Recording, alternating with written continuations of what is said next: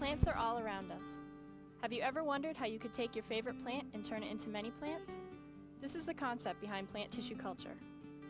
The term plant tissue culture refers to the in vitro cultivation of all plants under aseptic conditions.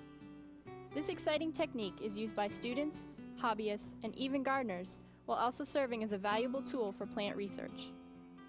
An important contribution made through this technique is the unique capacity of a single plant cell to give rise to a whole plant.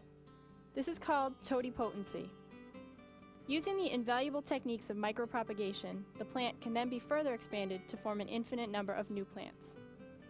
This video is designed to serve as a supplemental guide in the laboratory instruction of plant tissue culture and show the application of plant tissue culture in science and technology.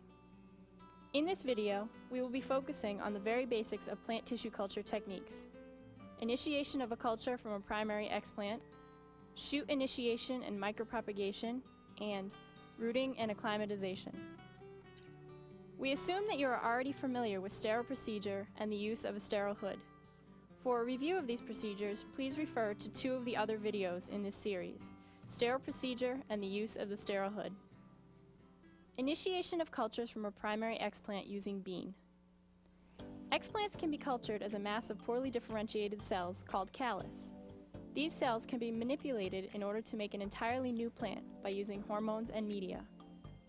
With the use of any tissue from the outside world, the first and most important step of plant tissue culture is the sterilization of the primary tissue. This means that these non-sterile tissues are surface sterilized and then placed in the appropriate media to stimulate in vitro growth. This sterilization can be a challenge, as the foreign contaminants must be removed without compromising the health of the tissue that you wish to grow. Begin by sterilizing your work area with 70% ethanol. Be sure to thoroughly wipe down all of the surfaces you will be using. The supplies you will need in the hood to perform this lab are green bean seeds, 20% bleach, 70% ethanol, sterile beaker, sterile jar with a cap, waste container, non-sterile beaker, sterile water, sterile petri dishes, bean callus initiation medium plates, parafilm, tin foil, spatula, forceps, and a Bunsen burner. Pour about 30 milliliters of ethanol into the non-sterile beaker containing the bean seeds. Allow about a 60 to 90 second exposure to the ethanol. Any longer could kill the seeds.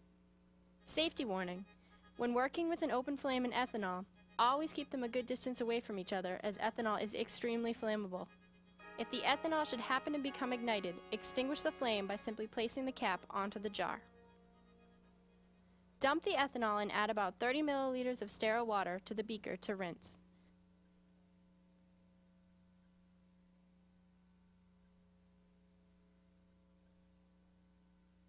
Swirl and then dump the rinse water.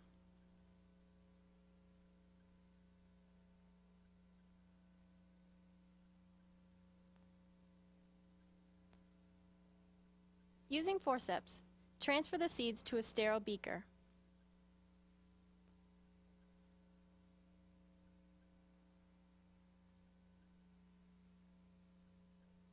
Add about 30 milliliters of bleach.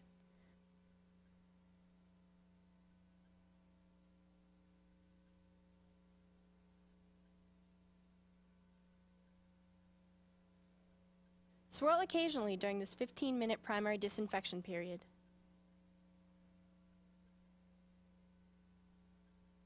Dump the bleach after this time and rinse 3 times with sterile water.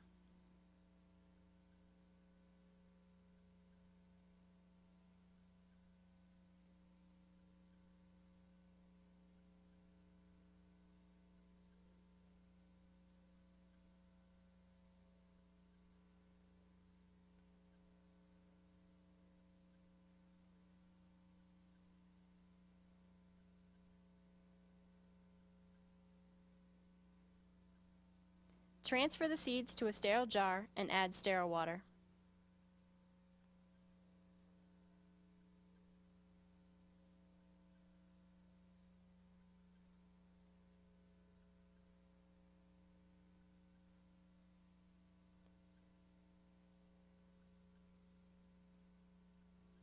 Cap loosely and allow the seeds to imbibe overnight. The next day. Rinse the seeds 3 more times with sterile water. After the final rinse, pour the seeds into one of the empty, sterile Petri dishes.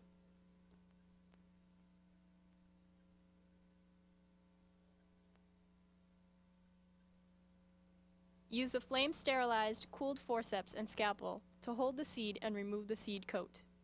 Cut the seed into 2 parts along the long axis. You should now be able to see the embryo.